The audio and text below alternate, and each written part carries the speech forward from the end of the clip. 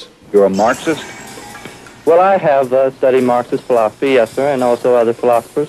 But are you a Marxist? I think you did admit on an earlier radio interview that you consider yourself a Marxist. Well, I would very definitely say that I am a Marxist. That is correct. But that does not mean, however, that I'm a communist. What is the difference between the two? Well, there's a great deal of difference.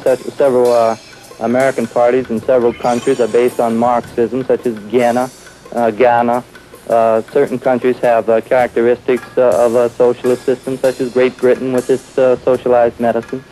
These, then, are the differences between an outright communist country and countries which adhere to leftist or Marxist principles.